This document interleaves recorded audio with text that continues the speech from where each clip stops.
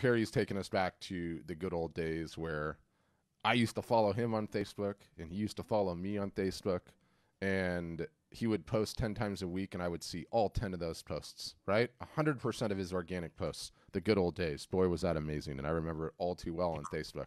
And then I remembered everyone complaining when it was taken away. And then I remember on Instagram when it started and I followed Perry and I saw 100% of his posts and then it was taken away. So that's the nature of the beast. That's the nature of rented attention, right? You don't own that attention. It's rented. I used to see all your posts because Facebook needed me more than I needed them. And, you know, now the tables have turned, right? So unbeknownst to most people, because they don't publish it, there's no pricing table. Facebook and Instagram have a free plan and they have a paid plan, okay? The paid plan, there's no pricing table. There's not somewhere where you can go and sign up and opt in to get it.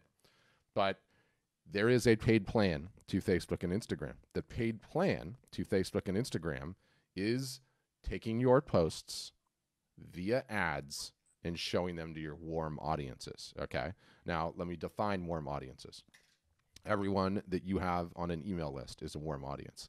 Anyone that's engaged with your posts in the last 365 days on Facebook or Instagram, liked, comment, shared, all of the above. Anyone that has visited your website.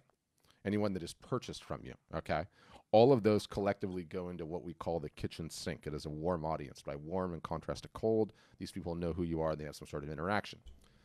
You set a daily budget to your Facebook ads. $10 does it a day for most people, sometimes $5 a day. For some people, it's $20 a day. And that money that you give Facebook and Instagram has two important points to it. The first is that all you're doing is paying to use Facebook and Instagram and to take it back to the good old days where 100% of your audience actually sees what you post, okay? That's number one. Number two, for anyone that truly understands social media, it's no different than the cable bill at your home. You have to pay the cable bill because the cable bill is a part of doing business, because if you don't have it, you're going to lose your internet. For the smart marketer, for the smart artist who sold as much as you do, you start in on Facebook and Instagram ads, warm ads, and you never stop. You don't ever stop all year long. In fact, it's no different than the cable bill at your house. That is the paid plan for Facebook and Instagram. And once you understand that, you just accept it as a line item and expense in your business, and you don't ever stop. It is pay to play, brother. That's how it works. That abstraction on Facebook and Instagram is such a hard one for people to wrap their heads around. And before any of the rest of you ask, no, I am not talking about boosting posts, okay? The 11th commandment is thou shalt not boost posts. Boost posts is like lighting money on fire, okay? You might as well have a fire in your backyard with it. You might as well give it to my kids so we can buy a toy that he'll be obsessed with for approximately 27 minutes and then throw on the ground. It is lighting money on fire. But when you show your latest posts, okay, to your warm audience, like I said, people that are on your email list, people that have purchased from you, people that have visited your website, people that have engaged with your post on Facebook or Instagram over the last 365 days, then all you're attempting to do is get more of your posts seen by the people that already know, like, and trust you. And that's a big, big, big deal. It is a big, big, big deal. Once you hit, call it, I think it's impossible to set a number for everybody, but we essentially set it at once you've sold $2,000 directly from your website with us, we start advocating that you run the warm ads on Facebook and Instagram. Straight up. And then it's a cable bill. It doesn't ever stop. It doesn't ever, ever stop until Facebook and Instagram lose the attention and it goes somewhere else. And that hasn't happened yet. Until it does, that's what you do. That's what you do. And it's a really, really, really hard thing for most people to wrap their heads around, because every single, well, not every single, it depends on how much you're posting, but let's just say you're posting once a week. Every post, okay, every post you create gets turned into an ad that your fans see. And guess what? Not every one of them is a salesy post. Not every one of them is buy my art today, 48 hours less, 15% off, Sometimes it can just be a picture of you in the card, Perry sitting in the kindergarten line. Sometimes it can be a funny meme or whatever. The smart artist knows, the smart marketer knows that if you market consistently and you're constantly getting the attention of the warm audiences you do have, the score takes care of itself. It will pay. But this is a very difficult thing for most people to wrap their heads around.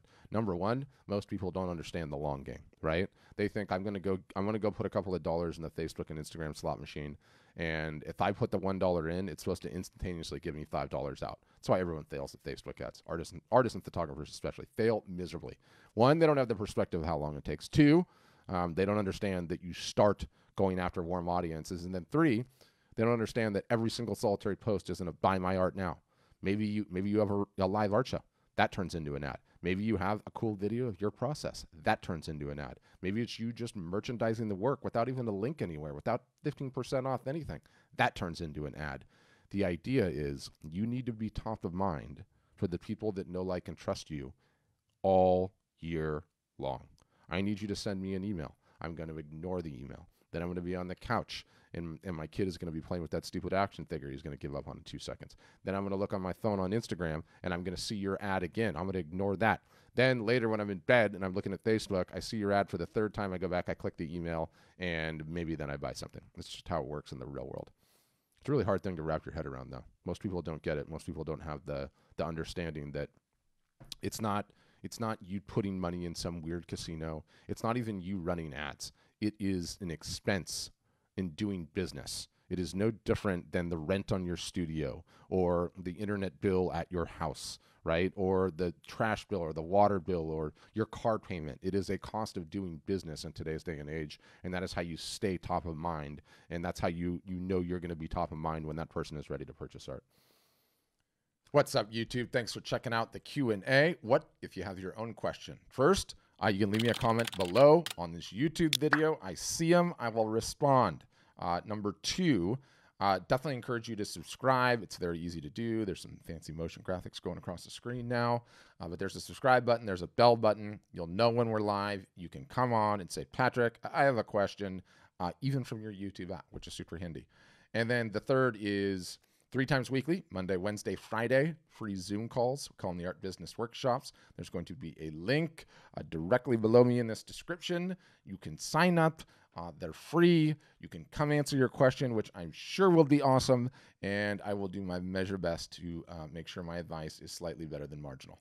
No, but in all seriousness, I'll take a crack at answering it. Thanks for checking out this video.